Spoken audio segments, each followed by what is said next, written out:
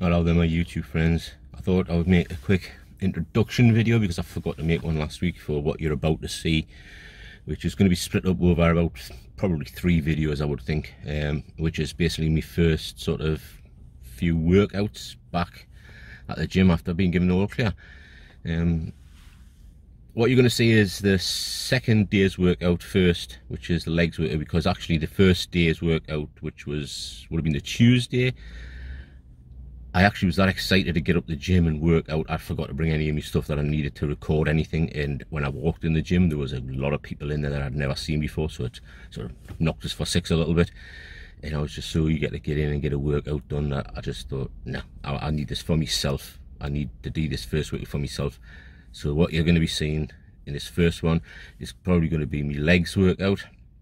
The next one after that will more than likely be shoulders and arms, and then the next one of that will be my second chest and back workout, because I train each body part twice in a week, and that'll take us through 6 days of the week. And I normally do the 7th day, which is normally be a day that I call me active rest day, which is cardio day, but obviously this week I didn't have that.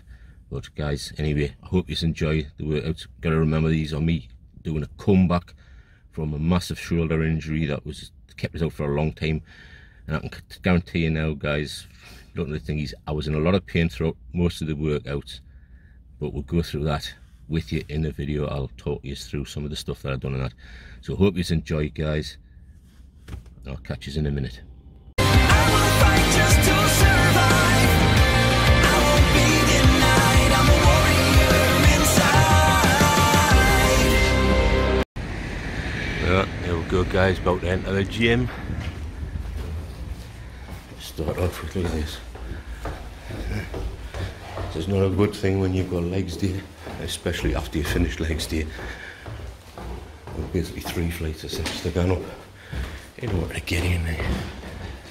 There's the door to the gym. See you inside, guys. Okay, welcome to Stevie's gym, guys. Where I've been training for probably about nearly 20 years. And you can see here we're doing front squats to start with, and you can see again I've got literally just the bar, because being my first day back at doing legs, I need to get myself back into that groove, make sure that I'm set up properly, make sure I'm feeling it the right way. And when I start with like getting in the groove, it's making sure that my body's in the right position and it feels right. There's nothing uncomfortable about what I'm going to do, and then to warm myself up, get myself prepared for what I'm about to do. You know, it's do about 20 reps or so like this, just to make sure everything feels comfortable, that nothing feels slightly out or slightly disjointed, and whether I need to stretch something off a bit more. Once I know everything's bang on, then it's a case of get my first bit of weight on it, which is normally a warm-up weight. You can see here I've got about 5 kilos aside on it, plus whatever the bar weighs, which, like I say, I don't tend to worry with the bar. When I write stuff down, it's the weights that I have on the bar, not the weight of the bar, because bars are different lengths, so they weigh different amounts. Some of them have your thick bars like this ones that you got here, others have thin bars, so you never know what bar you're going to be using at the time. So it's better just to carry on working with the actual weight, and that way if I increase, I know I've increased because it's the weight itself that I'm measuring off. So it's about 5 kilos aside here, and again this is just to make sure everything feels right, make sure I'm in the right groove, and make sure my body is going to be ready to up the weight a little bit.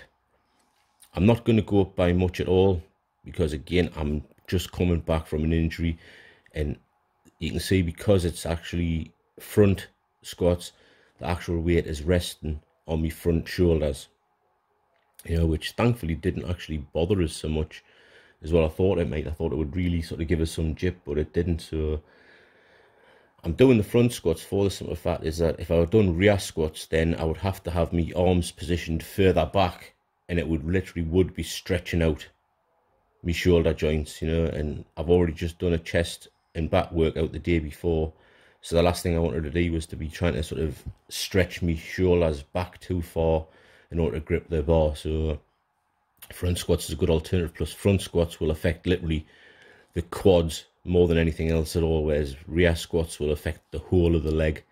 The front squats hit the quads a lot harder and a lot more, so That's why I decided to go for the front squats rather than anything else. You can see, yeah, I moved up again. I'm got about 10 kilo plates on each side now. So even though I'm only lifting 20 kilos, I do it in such a way that I can feel every rep really quite harshly. And you can see with how far I'm going down, I'm literally going ass to the grass. You know, it's deep, and I couldn't get any deeper if I tried. You know, that is as far down as I can get. And I'm just making sure that I'm working it real tough, real hard, keeping the momentum going till the last rep, and then I sit into it, let it stretch out a bit before pushing back up, you know, which is normally the hardest thing to do. If you sort of do like a rest and pause style thingy at the bottom, that is really, really tough going.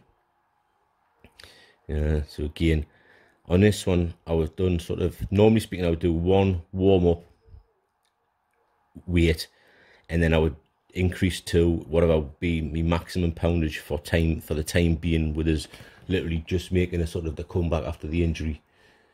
And I would do like 4 sets of the actual maximum weight I'm going to do for a period of time.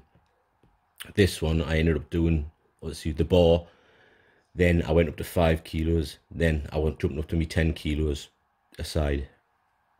So when I've done that, it's still a case of that I don't class the one with the bar as even a warm-up weight. Okay, so I'd still do 5 sets all told, the one warm-up weight with the 5 kilos aside, then jump to me 10 kilos aside. That was the maximum poundage I was going to do for that day, knowing that I'm bringing myself back. I'm just trying to get the feel again, get myself back into that swing of things. And it was 4 sets with the maximum poundage that I was going to be doing. Yeah, and I do that pretty much for all of the exercises. So most thingies will end up being sort of 5 sets all told. Sometimes there may be 6 sets if I've getting it wrong and the weight is still way too light on the sort of the next time I've gone up. Then I may end up doing a 6th set, because I like to get in the 4 sets at least of the maximum poundage for the time being. Yeah, you can see there, I'm puffing away and panting away, because it's tough going when you're doing legs, guys. It really is. Then next we'll move on to 45-degree leg press. This is all about, first off, trying to get things right again. I've only got basically 220 kilos per side on. The weight of the machine, again, it could be anything from 30 to 50 kilos. That's why I only work out what I'm doing with the actual weight I put on, because you just don't know. You know, there is another 45-degree leg press machine next to it, which may weigh less. Yeah, so I never worry about what the weight of the machine is. I only ever count the weight I put on it. So there's 220s per side, which is like 80 kilos on there.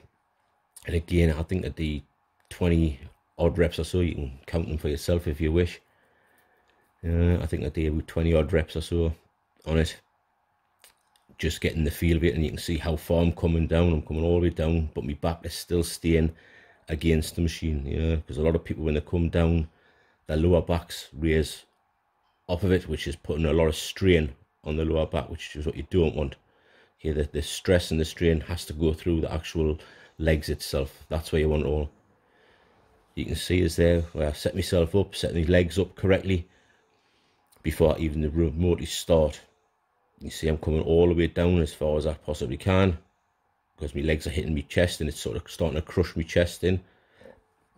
Because I've got quite a narrow stance going, but you can see how my hips and my lower back do not come off that bench at all. They stay on that bench. My legs do not lock out fully. There's still a bend in the knee the whole time. Never do I lock out fully, and I come all the way down as far as I can before pushing back up again. Never lock your legs out, guys, because if you lock your legs out, that's when you've got a chance, especially when the weights increase, of literally snapping your knee, yeah, and doing a lot of damage. You can see from this angle how where my legs are, that they're a narrow stance, that they're exactly the same level down, and they're exactly the same level in. And so that is important to keep it so that you've got a good balanced structure. And because you can see that I've got a narrower stance there with my feet facing directly facing forward, that is to do with I want to hit the outer sweep of my leg. Okay, if I wanted to hit the inner quads, then I would have them further out, my legs further out on the machine, and possibly have my toes pointed out over, which would affect the actual, what's called the tear duct one. But I don't want to affect that at the minute. I want to affect the outer sweep of the quad. So I work very narrow. And I also work about middle, as you can see from this angle. I work roughly about middle. I think that's so it'll affect my quads and a little bit of my hamstrings. If I had my feet further up towards the top of the machine, it would affect more the hamstrings than what it does now, right now. And if I had them further down, it would put more emphasis on the quadricep and potentially on my knees, which I don't want to do. That's why I don't go too far down, because I don't want to put too much tension through my knees. But you can see again from that angle, there's always a slight bend in the knee. Never fully lock out, and I never stop the motion till I'm on my last rep. Yeah, it's got to keep that motion going. That's what keeps it keeps that pump going through the legs. It keeps the thing. It's basically classed as constant tension, which is what you want. You want constant tension on your thighs when you're working out, to work them to their fullest. And then you don't need to do too many exercises. You know, you see so many guys in the gym that they'll do literally 6, 7, 8 exercises for something, and I will do sort of 6 exercises a week for a body part, but only 3 on that particular day. Then I'll do a 3 on another day, because I work out, my legs will work out twice a week. My chest, my back, my arms, my shoulders all get worked out twice a week. I do roughly about 3 exercises, sometimes 4, in order to make sure I've done it enough. And if you put enough into those exercises, you don't need to do no more than that. That is it. That's done. I finished. Yeah, you can see there in my face, I'm straining quite a bit. But I'm not straining to the point where I'm in a lot of pain. I'm just, my legs are really working tough. Yeah, and I can go way heavier than that. Yeah, I can go way heavier than that. But right now, I'm making a comeback, so I'm slowing myself down, and I'm just keeping a constant tension on my thighs to make sure they're working tough. These things, guys, these things are an absolute killer. Yeah, they're called sissy squats, and they're called sissy squats for a reason, because when you're doing them, you look like a right sissy. Yeah, I've got no weight at all in my arms. You can see that. I'm literally doing it with just my body weight. And you can see there, I'm like literally sort of, it's like already my legs are burning. They're hurting like crazy.